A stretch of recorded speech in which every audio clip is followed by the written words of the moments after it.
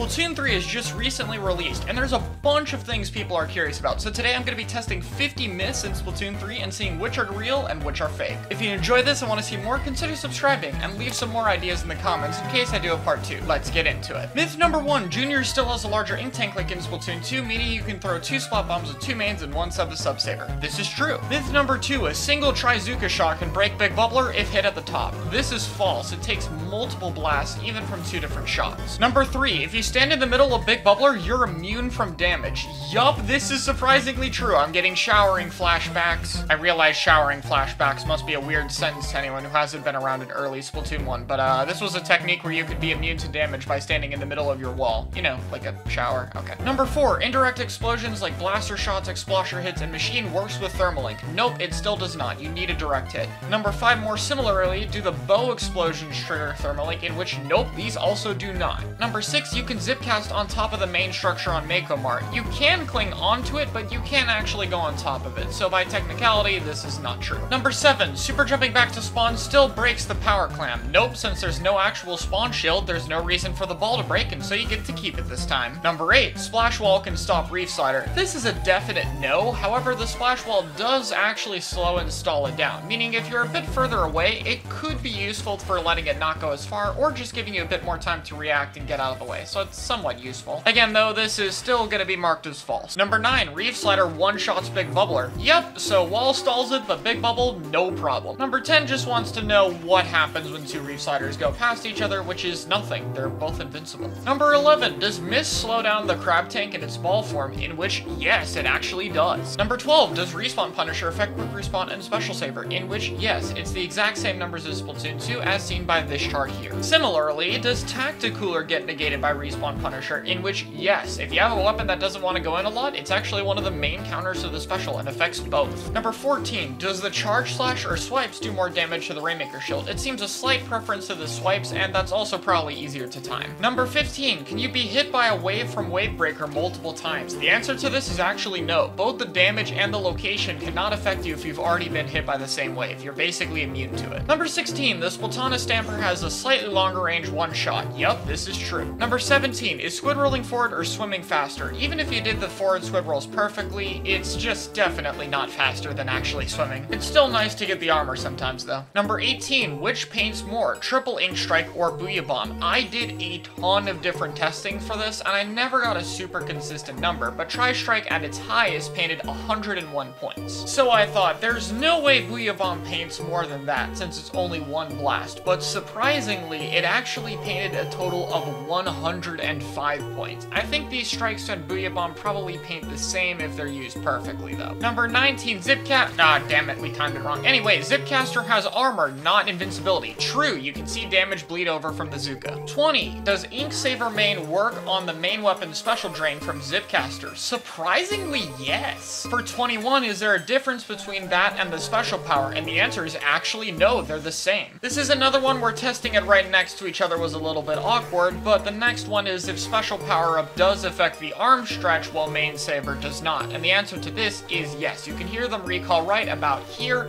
while I'm able to do quite a little bit more before I go back. 23, can Tacticooler cancel an enemy one? Yes, and immediately after 24, can you stand on Tacticooler? Nah, I tried for a while. You just fall right through. It doesn't help at all. Number 25, what happens if no one paints in Turf War? The alpha team should usually be given the victory with 0.1%. That or I got insanely lucky. And yep, no one painted. Number 26 is one I assumed must be wrong, which is that run speed doesn't affect Splatanas. And it's actually true. Tetsu has 3 mains of run speed while I have none, and yet despite that, we move at the same speed in each firing mode. How does this happen? Number 27, like in Splatoon 1, you can use your sub-weapon with Trizuka active, and surprisingly, no, you can't. It's a very interesting but weird nerf. Number 28, the buffs from Tacticooler only apply after you've actually grabbed the drink. This is true. If it's going toward you, it doesn't count as getting it, and you don't have any effects. Number 29, the shoes you wear in-game can influence your height. As you can see, I can't hit the dummy here. I'm using stick control so I don't accidentally move it, and when I switch to taller shoes and try it once more, there you go. You can now hit it. So this is confirmed true. Number 30, comeback will always activate when you die. This is false. If you jump off the map, then it does not count. You have to be killed by an enemy. Number 31, Inkjet strafe speed is increased when you have Tacticooler. Now this this is a bit complicated to explain because inkjet does not actually have a set speed. It's dependent on the weapon you use, and it can be influenced by run speed, but the effect is so tiny that even in Tacticooler you barely notice it. Up next was, can you eat the inkjet exhaust with vacuum? And while you can, it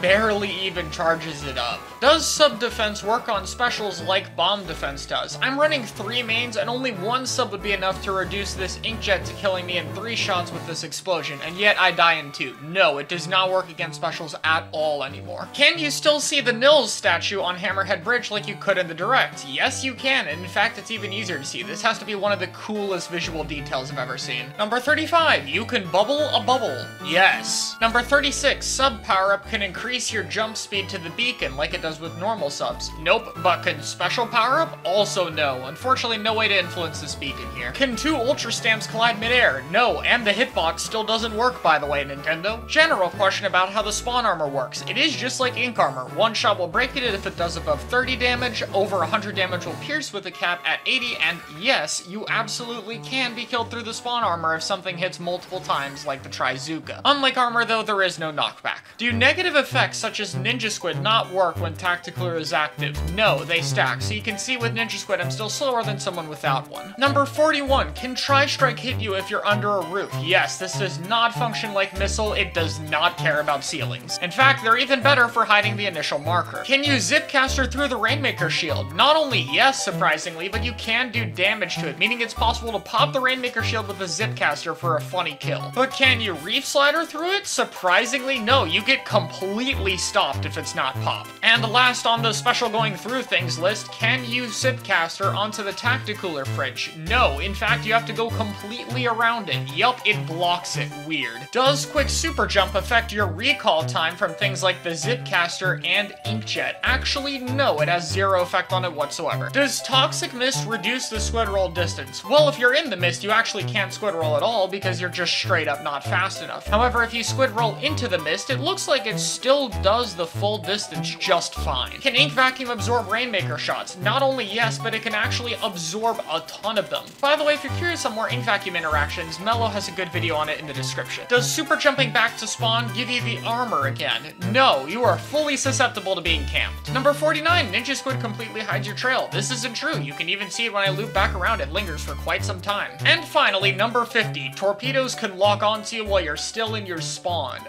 Yeah, really weird, but you are technically there, you're just immune to all damage. Well, that looks like all I can test for this video. I hope you guys enjoy it, and I'll see you all next time.